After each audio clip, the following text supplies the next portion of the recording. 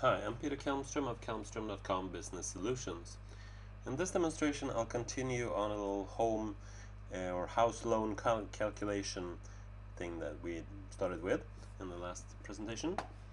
I'm going to continue just adding numbers here that seem relevant for my housing costs here.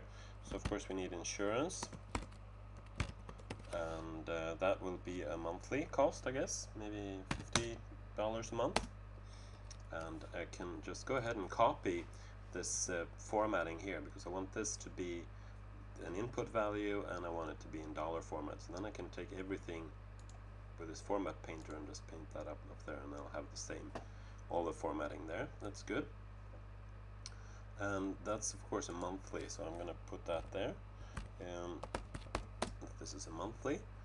So one very good skill to know is how to move this. Now if I want blank row here in between these things up here and these other things down here, I could either select all of this and then make sure to grab the border, not down here, that's another thing we're going to talk about, but this thing, then you can actually move stuff. That's really convenient. Another way of doing the same thing is actually right clicking here and insert, and that will insert a new row there. That's rather convenient too. But actually that got me the formatting there too. We don't want that, so yeah, I can copy the format there and put that there too. So nice and tidy. And now, and of course I want to calculate now the yearly, so I'm going to do that too. And that's of course this number.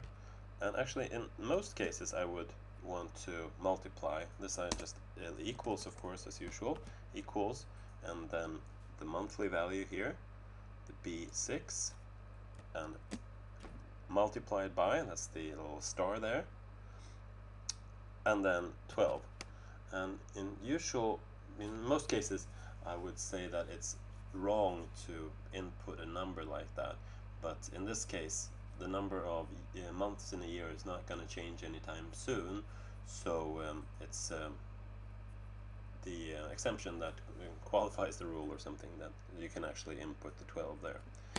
So there we go, I have a 600 there, and I'm going to just put my cell style on there and make that a calculation. Nice. And then of course we have heating in our house, and maybe that's $100 maybe.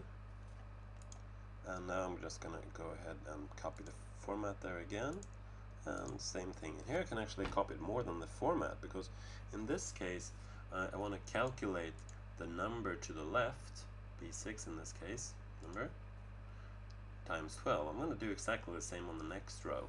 So then I can actually use this fill handle like that, which allows me to fill the same kind of value, the same kind of thing, down to the next row. You can actually, and as you see, this does that. So 100 times 12 is 1200.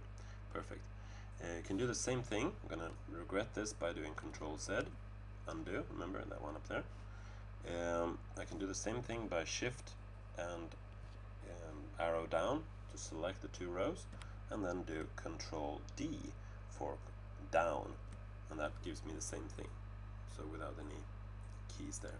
And as you see, it picked the formatting and everything too. So